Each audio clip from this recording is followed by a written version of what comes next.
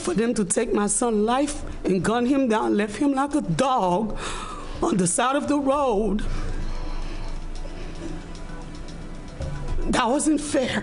A heartbroken family wanting justice. Their loved one shot to death on I-595. Now the Broward Sheriff has a message for the teen they're looking for. We encourage you to turn yourself in. But make no mistake, we're not going to wait for you to come in. Tonight, the manhunt for an alleged gunman in a highway shooting.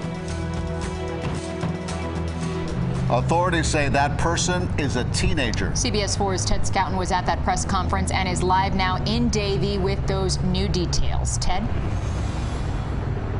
Yeah, Lauren and Elliot, we are learning that there is an arrest warrant out for that 17-year-old for premeditated murder. Tonight, investigators are calling him armed and dangerous. Right now, I could feel him right here with me. That's the reason I'm able to stand and I could speak now.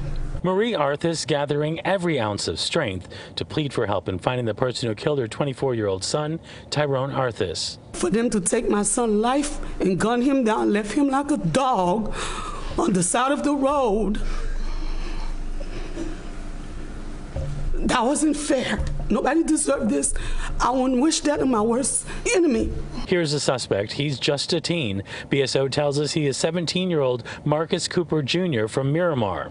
CBS 4 News does normally not identify teens, but because of the severity of the crime and the need to find him, we are. Leaving someone left to die on the road is an atrocity we can't accept. Tyrone was found dead next to traffic on the side of I-595 near Hiatus Road in the early morning hours of October 8th. We know at one point he was in a car with the suspect and he was shot several times and left on the side of the road. There's no hatred in our heart, none. Everyone deserves a second chance and everyone deserves closure. We just ask that you come in. Tyrone's family is now pleading with Cooper to turn himself in, or if someone knows where he is, let detectives know. You took him, but you cannot take his soul. I'm gonna pray for you. Now, if you have any information that can help investigators, give Broward Crime Stoppers a call. That number is 954-493-TIPS, and the sheriff made it very clear that if anyone is helping or harboring him, they too could be in big trouble. Live in Davie, Ted Scouten, CBS 4 News.